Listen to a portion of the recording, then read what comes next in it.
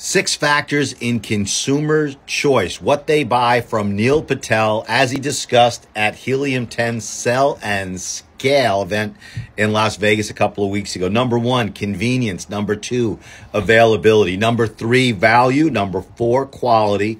Number 5, deal. And number 6, other consumers' reviews. Let's break it down a little bit. Number 1, convenience.